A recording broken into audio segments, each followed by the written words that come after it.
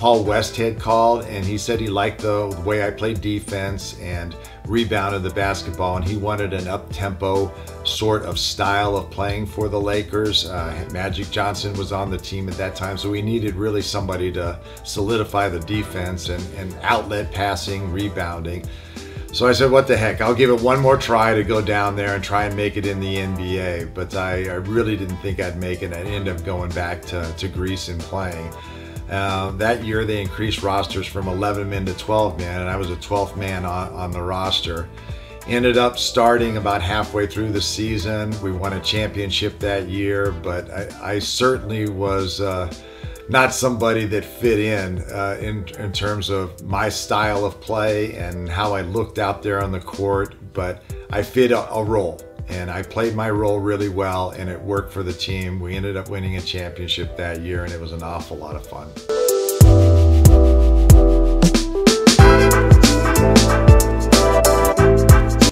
It was so much fun being a part of the Lakers in 1980. The growth of basketball in the NBA was growing exponentially.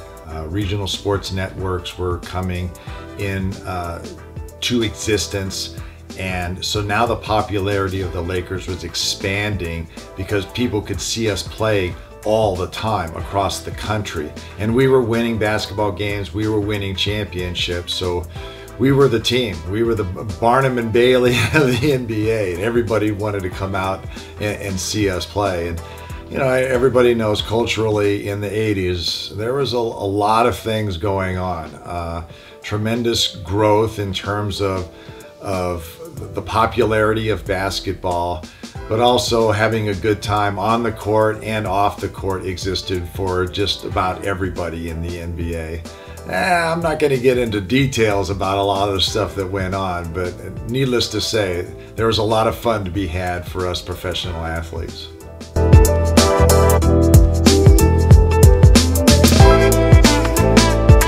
Well, the black glasses that I wore were basically out of my dad's frustration. I had other glasses that I wore, and I was playing football, basketball, baseball, wrestling. Needed the glasses to see, but I was constantly breaking them. So my dad was always lugging me down to GLCO, a local retail store, to buy new glasses. And he got so frustrated one day, he asked the optometrist if he had an unbreakable pair of glasses. And the guy said, funny that you asked that. I just got these glasses in. And they were, the temples folded out, there was a rubber piece on the nose, and he would slam the frame on the ground. They didn't break. My dad said, perfect. Grabbed them, put my prescription in there, slammed them on my face and said, here, you wear these all the time that you're playing sports. So it wasn't about style, it was about function, it was about my dad not having to drive down to the local store and get me new glasses once a week.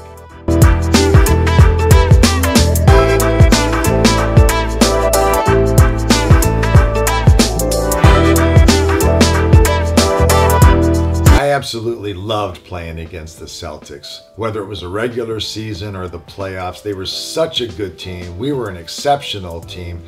And you can't be a professional athlete if you don't love competition. I would rather play against the best teams night in and night out than be in any other sort of competitive environment. And they brought out the best in us, and I believe we brought out the best in them. East Coast, West Coast, Larry Bird, Magic Johnson, two iconic franchises fighting for the championship level and trying to outdo each other and who's going to have the most championships. Even the ownerships of the respective ball clubs were highly competitive and wanted to beat each other.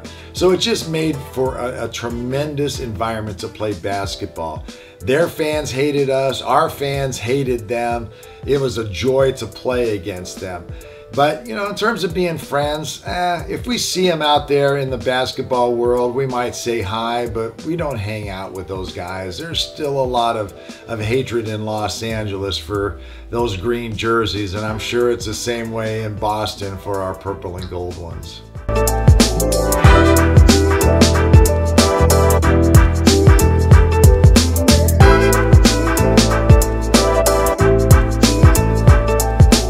I thought when I got the nickname Superman, it came more out of the Clark Kent component of it with the black glasses that I wore, but I had a tremendous joy for that nickname.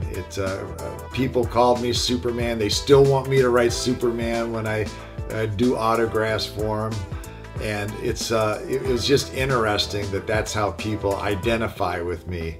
Shaq, nah, he's a lot bigger than I am, a lot stronger than I am, so he probably deserves that moniker more than I do. But if somebody else wanted to take it, if Dwight Howard wanted to take it, that was okay with me. But I did tell Dwight one time, when he said, yeah, I'm Superman, I said, well, you're Superman number 3, really. I was 1, Shaq was 2, and you're 3.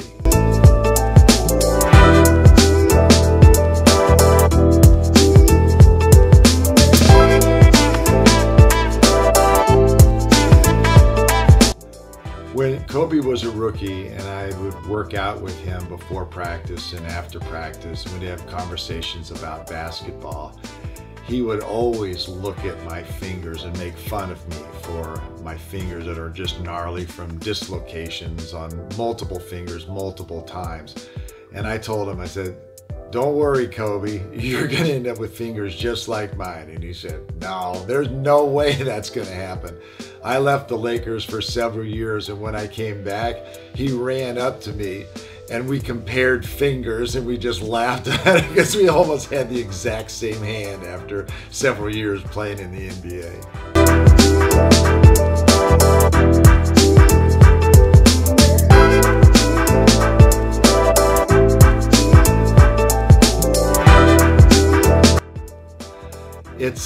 It was just a fluke how I ended up with jersey number 31. I wore 32 in college and didn't have really any sort of attraction to a number.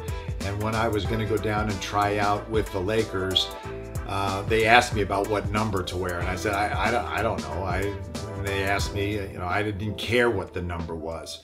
And they said, well, what number did you wear in college? I said, well, 32. And they said, well, Magic has that. And I said, well, what about 33? And they go, well, Kareem has that. So I went, okay, well, let's go the other direction. What about 31? Is that available? And they go, yeah, that's available. And I go, okay, 31. And that's how it came about.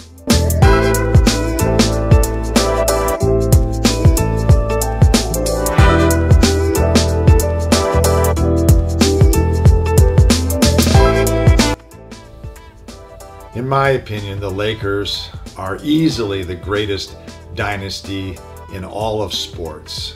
We had a tremendous team of young, talented players, all-stars, Hall of Famers. But what was interesting about our team is everybody was willing to sacrifice for the benefit of the team. Magic could have easily scored 40 points a game, but we probably wouldn't have been anywhere near as successful. And Kareem and his ability to rebound the basketball and accept a role on the team in terms of being the focal point of our offense, but letting other players score as well, so that the defense had a lot of trouble trying to figure out who they were going to have to focus their attention on. Thanks, Garrett Light, for having me. I really enjoyed doing this interview. I really like these black glasses, but I think I'm feeling something a little bit lighter tonight. I like these lighter frames, but everybody kind of knows me with my black glasses. Ah, there. That's much better.